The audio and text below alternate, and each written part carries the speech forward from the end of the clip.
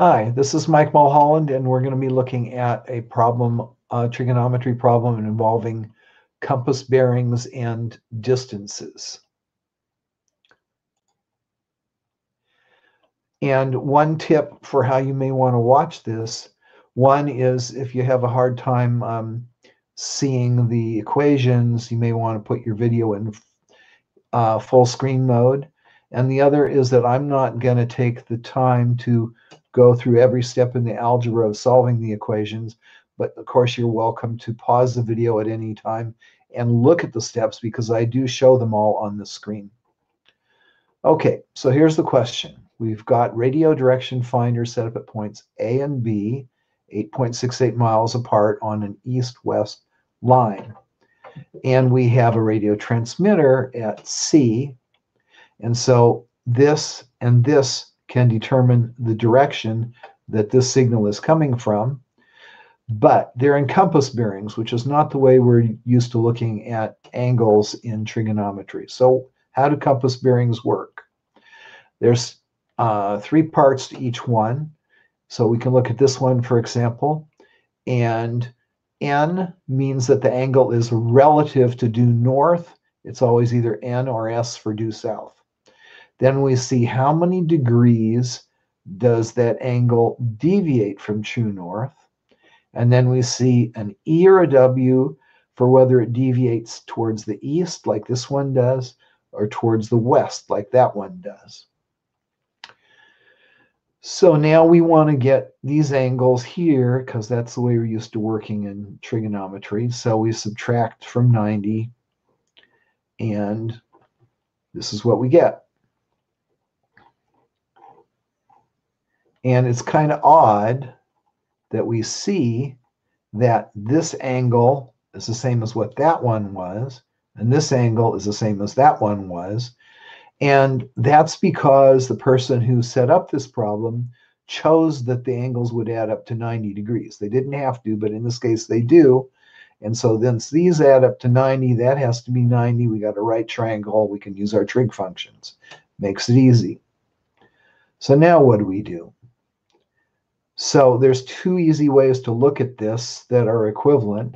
We can look from the standpoint of this angle looking that way, in which case we want to find the opposite, and we know the hypotenuse, and its opposite over hypotenuse is the sine, so we go about it that way. Or we can look in this direction from this angle, and then we still want to find the same to this side, so now it's adjacent over hypotenuse, and it's the cosine.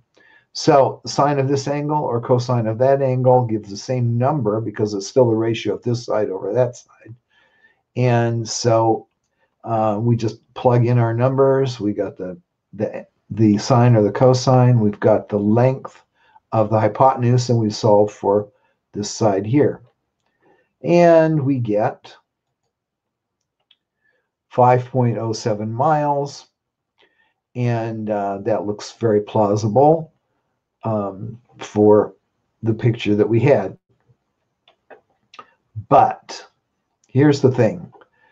This is actually a very unrealistic situation with those two angles adding up to 90 degrees. If you inscribe an angle within a semicircle like this,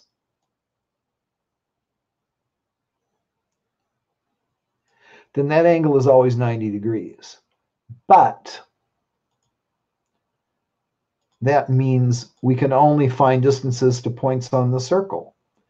And that's not very useful. Most of the time, presumably they will be outside the circle or inside the circle. So now let's put a case where we've got angles that don't add up to 90 and we're not on, and point C is not on the circle, a more generalized, more realistic case. So now we don't have a right triangle to work with, but we can solve that by dropping a vertical here and getting two right triangles here. And so now we're going to still be trying to find the length of this side, but now we're going to call it X. And this side that these two triangles have in common, Z, and this side y, and we know that this then is 8.68 minus y because they add up to 8.68. All right, so now what do we want? How do we go about this? So we have some information about the horizontal legs and vertical legs. So in that case, we're dealing with opposite and adjacent sides relative to these angles. So we're going to be dealing with the tangent. So in this triangle, the tangent of 40 is opposite over adjacent, or z over y. And we solve for z, plug in the value for the tangent, that's what we get.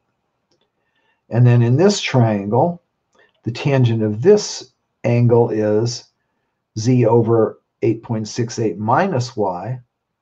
And so again, we solve for z, and this is what we get. Now we have two functions of y, I'm sorry, that are both equal to z. So if they're both equal to z, they're equal to one another. So we put one of them here, one of them here, and we go through the algebra of solving that for y, and eventually we get that y is 2.626 miles. Now, while we were doing that, we came up with this little equation here, so we can go back to that and just plug in our value of y to calculate z. But we didn't actually have to determine z. We could have just gone from y directly to x, because we could go that the cosine of 40 is adjacent over hypotenuse, and we now know the adjacent, so we plug those in and we get, and then we solve for x and we get this 3.428 miles for x. So now we have all three distances, but what we should and we should round this really to 3.43, since that's what we were asked for, and that's all the number of decimal places the original measurement had. Okay, now what do we do next? We put these into the diagram. We get to a step that we really ought to always make, which is a sniff test, whether the numbers seem plausible, given that this whole thing is 8.68, 2.63 here, 2.2 there. It's a little shorter. Hypotenuse is the longest. It all seems reasonable, passes the sniff test. And finally, another test that we could do to feel comfortable with our answers is see whether these numbers are consistent with the Pythagorean theorem. So we plug them in here, and we find that indeed they are. And so there's our problem answered, and thank you for watching. Take care.